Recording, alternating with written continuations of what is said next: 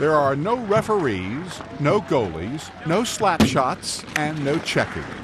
Instead, it's 4-on-4 hockey played the way kids do it in Minnesota and elsewhere growing up. For many of us, it's the way we learn how to play on our backyard rinks, on creeks, on lakes. There's no icing. It's just, like we say, pure, beautiful hockey. Instead of a net, players aim at a wooden box.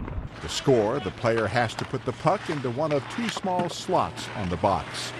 There's no Zamboni. Instead, players clear the ice with a shovel before the game begins. You definitely are dealing with the elements with pond hockey, whether you're dealing with mixed precipitation that makes bumps on the ice, all the way to cracks that sometimes can be created, all the way to the wind. You know, it's nice to have the wind at your back when you're on offense. This year's tournament is being played at Lake Nokomis in South Minneapolis. That's what kind of pond hockey is all about. It's getting together with your friends, guys that you're done playing hockey, organized hockey, and you get together and you go outside and you play hockey for an hour and a half, get a good sweat in after work, and just get a chance to hang out with the guys. So as an adult, it's a little bit of a return to your childhood, playing the game you love without any of the grown-up rules. 1,600 players are competing in this year's tournament. Several hundred games will be played on 27 rinks that have been set up on the lake.